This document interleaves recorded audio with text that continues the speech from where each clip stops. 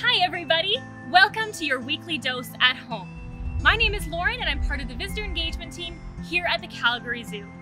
Today we are meeting Canada's most endangered mammal. Can you guess who it is? Polar bears? Orcas? Caribou? You have to think a little bit smaller. Meet the Vancouver Island marmot. This is Canada's most endangered mammal. In 2003, we were down to 30 individuals left in the wild on the planet. Since then, the Calgary Zoo has been part of innovative conservation breeding and reintroduction programs to restore this iconic Canadian species. However, there are some things that we have to consider when it goes into conservation breeding. So today on our weekly dose at home, we're gonna dive a little bit deeper into this conservation breeding program and learn just what it takes to help save these incredibly cute, furry brown rodents. In order for a conservation breeding program to be successful, we need to understand a little bit more about what has happened to that species. Because the population of Vancouver Island marmots had gotten so small, it's experienced what could be called a lack of genetic diversity or a genetic bottleneck. What does that mean? When a population is large and lots of different individuals are mating and producing offspring, we can say that that population is genetically diverse. We'll see different gene mutations happen in that population that lead to things like adaptations that are helpful for survival, or new traits that make that species more resistant to things like drought or climate change, or even have different anti-predation strategies. When a population gets really small and a smaller number of individuals are breeding together, it goes through something called a bottleneck, and that can make that population a lot less adaptable and a lot less resistant. So it's not that great to have a population get down to a number like 30, like Vancouver Island marmots. Today, we're going to explore a really innovative conservation technique that our teams here at the Calgary Zoo and the Devonian Wildlife Conservation Centre use to maximize the genetic diversity with the marmots that are part of the breeding program.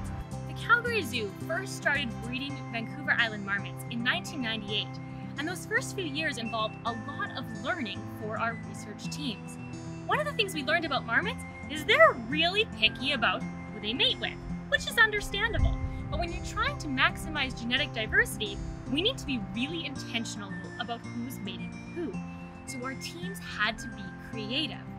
Now, one of the things that we know about marmots is that they are a true hibernator. In the wintertime, when they go to sleep, they don't really wake up until the spring and the daylight gets a little bit longer, things start getting a bit warmer, because that's when there's food availability. So knowing that about marmots, knowing that they're picky, we put our thinking caps on. And this is where Operations Strange Bedfellows came in. That's the term that our animal care teams at the Devonian Wildlife Conservation Centre came up to help describe a little bit of help that we give the marmots in choosing the right mate. So look at these marmots in front of me. If I, as an animal care team member, knew that these two marmots are a better match than maybe these two marmots are, I can be creative during hibernation.